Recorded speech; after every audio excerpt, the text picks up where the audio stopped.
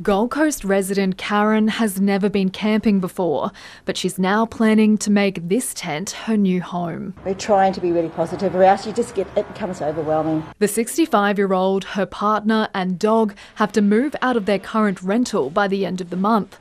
They're struggling to find another they can afford as the coast faces record low vacancies rates. We have a senior dog and that's just almost a no-no. Nobody wants to know the dog, no apartments. The houses are way out of our price range. It's stories like these that have forced the state government to host a housing summit in Brisbane. Nothing keeps me awake at night more than the knowledge that some Queenslanders are suffering, not able to lead fulfilling and productive and safe lives. Politicians, planners, social justice advocates, property executives and church groups joined under the one roof to try to find ways to tackle housing pressures that have been building for years. We need place-based solutions and we also need crisis accommodation.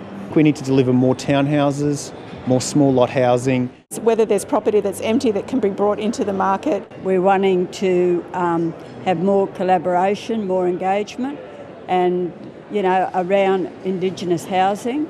After months of calls for greater investment, the government has announced it will double its housing investment fund, with the returns being used to build thousands more social and affordable homes in the next 5 years. The government needs to be seen to be taking meaningful action on housing, and an increase in revenue like GST and stamp duty has made it possible.